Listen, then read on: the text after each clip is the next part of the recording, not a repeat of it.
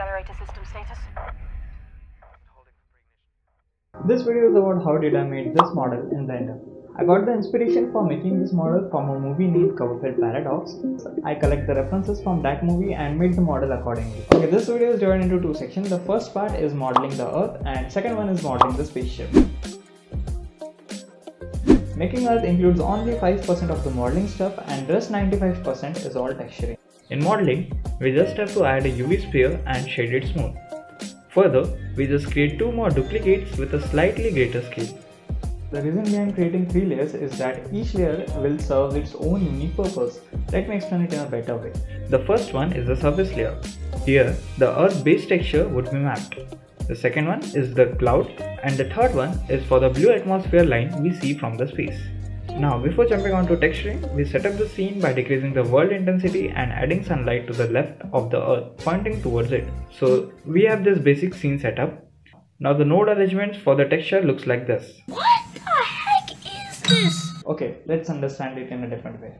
Considering the base sphere, here we can see that there are 3 textures which join together to output the image.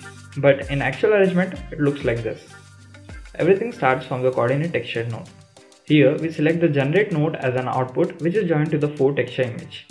Let's consider these two. The first one is the real Earth map and the second one is the black and white normal map. The output of the first image is connected to the color node of diffuse BSDF. The second image is connected to the bump node which is further connected to the normal node of diffuse BSDF. This helps us to give the bump effect on the Earth. And all this node create this basic look. Now we need to add some glossiness.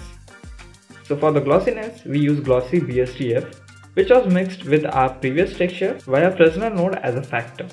The purpose of Fresnel node is to decrease the glossiness toward the center of the Earth. Since we want the glossiness only above the water surface, hence these nodes are further mixed with a mix shader with FAC as the output of the first image. Now you might be wondering what this first image is. This first image is a black and white map of water bodies. We connect this image output to the color ramp to just exaggerate the white color and then the output is connected to the factor. Now for giving lights to the part of the Earth where the light isn't receiving, we will be using an image texture with a night map selected in it. This is connected to the emission shader which is further connected to the mix shader mixing these two. Here we use FAC node to see the light only on the darker side of the Earth. And this FAC gets input from the normal node connected via color ramp. And this is how we get this basic map of Earth. For the second sphere, which consists of clouds, we use image texture with cloud map selected, which is mapped in this way to the mixed texture. Here we use transparent BSDF, which basically makes the black factor coming from color ramp as transparent.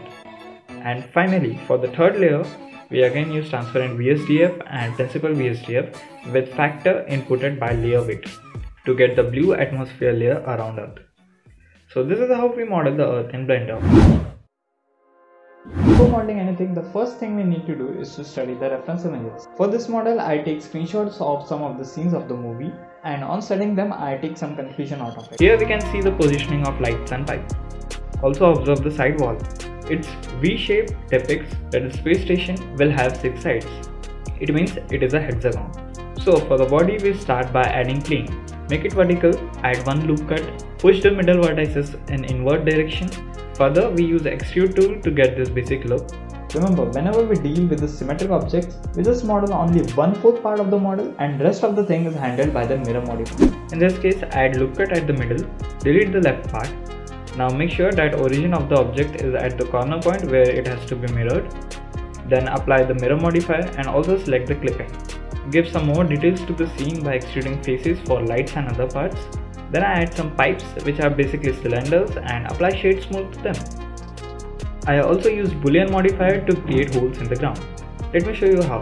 The first thing we need to do is to give thickness to the plane by using thickness modifier. Then add a cylinder at a particular point, use array modifier to create more duplicates and place them accordingly at a correct position. Then add boolean modifier to the plane and select the cylinder via dropper. Just apply the boolean modifier and delete the cylinder. Further, I applied texture to the whole scene, also applied the emission texture to the emitting object. Now since we are using Eevee, in render settings make sure you enable bloom for the emission. Then I set up the lighting of the scene and place all the objects to their respective position and add the camera movement. Now before jumping on to compositing, make sure you enable the transparent checkbox in the render setting. Over here I used two scenes. In the first scene, the Earth would be rendered, and the second scene, the spaceship would be rendered, with rest background as an alpha layer. In the composition, the node arrangement looks like this. The first render layer is for the scene 2 and the second one is for the Earth. The scene 1 looks like this. Here the output of glossy directional node is connected to the color ramp, which is connected to the blur to get some Gaussian blur. This is further connected again to the color ramp to just tweak the color. This whole thing is connected to glare node for adding the glare effect, and this is connected to the real Earth via alpha over node. So now for the environment, we again use alpha over node where we connect one node to the environment. And finally this whole thing is connected to the scene 1, which looks like this via alpha over node, and we get the final result as this. And finally we just render the scene. So that's how I made this model in Blender. You can also download the scene from my website, link is given in the description below. If you found the video helpful, hit the like button, tell me in the comment section below, and also subscribe to my channel so that you won't miss the new video. Thank you.